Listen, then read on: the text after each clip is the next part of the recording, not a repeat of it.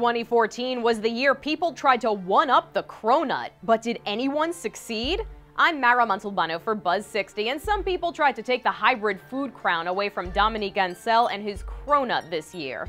While I can't say anyone came close, here are the best attempts. Nutella lasagna is the latest hot mashup coming from Robicelli's Bakery in Brooklyn. Interesting, but the line to get it is nothing like the campsite outside Ansel's. Oreo churros seem like a good idea, but we won't know until they hit shelves in 2015. The Romnut is a donut made out of ramen noodles that was created in a college dorm room. Coffee wine combined breakfast with happy hour, and Count Chocula beer was a limited edition brew that was all the rage in Fort Collins, Colorado. I would try any one of those, but I can't say the same for these crimes against humanity. PYT Burger in Philadelphia took it too far with the Buffalo Chicken Donut, and Tim Hortons came out with a similar mashup, the Buffalo Crunch Donut. Here's a rule of thumb: if you wouldn't eat it with coffee, you probably shouldn't make a donut out of it.